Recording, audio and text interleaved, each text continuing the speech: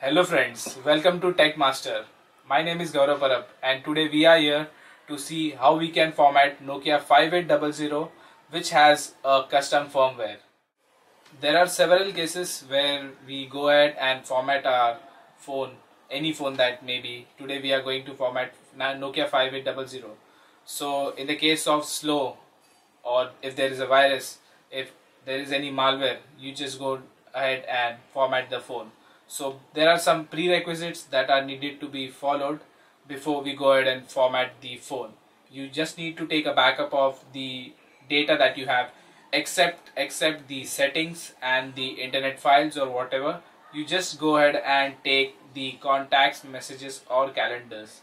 Okay, and also you just need to remove the memory card before you go ahead and do the hard reset. So guys, as we told that we are going to format or hard reset Nokia 5800. This is the Nokia 5800 with a custom firmware. You can see this over here, the screen, the icons. It is totally different. It is not like a normal 5800.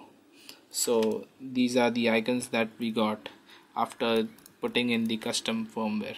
So let's go ahead and do the hard reset. So before doing that, we just need to take a backup and remove the memory card. Backup I have done. You can choose your backup data according to your use. Make sure that you do not back up the settings and internet files. So I'll just go ahead and switch off the phone and remove the memory card. Here it goes.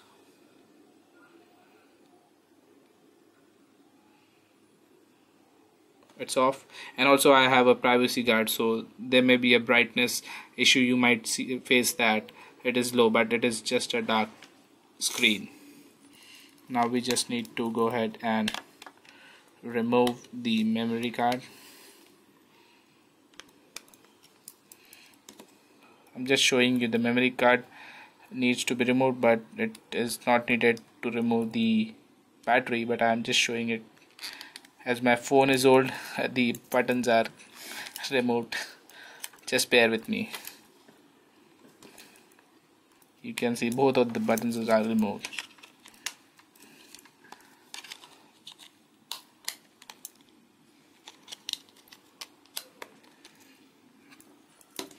So now my Nokia 5800 is ready to be hard reset.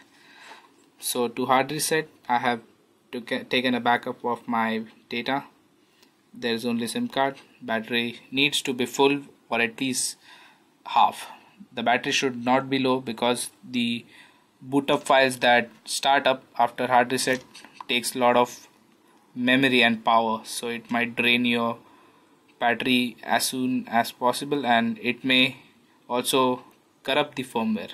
So here we go. To hard reset, we just need to press the call button, the end button, the camera button, 3 at a time, and the power button, and the phone should be off. So all the 4 buttons should be pressed at a time, and we need to press and hold all the buttons till the system starts, the booting starts and the phone starts up. I'll let you know when to remove the button, when to remove the hand from the button. So here we go. These 3 buttons are pressed. Did you hear that vibrating sound? Just remove the finger from the power button. Press and hold all the 3 buttons over here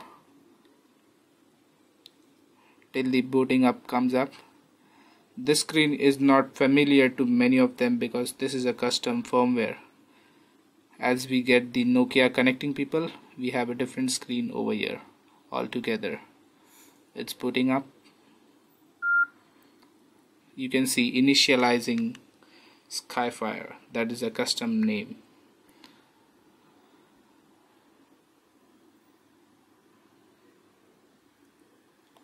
It is initializing the files.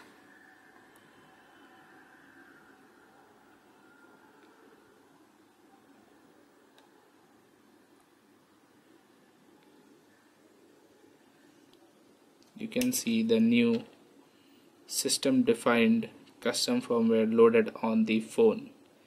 And also one thing, as we do it for the other phones, it comes up very soon. This would take some more time to come up with everything because it has many inbuilt features, so it would take time to load. So this is how we do the hard reset of Nokia 5800. Okay, and there is nothing else. This is just loading, so it might take some time.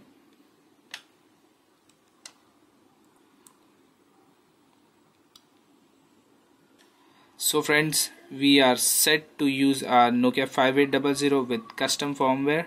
As I had the custom base inside my phone, it is as new as with the custom firmware. If you have your original software or the firmware, it would be as new as you had it from the first day. So just go ahead and enjoy your new phone. Thank you for watching our video. Stay tuned for more videos that would be coming soon. Just subscribe to www.youtube.com/JagdishDidwana. Thank you.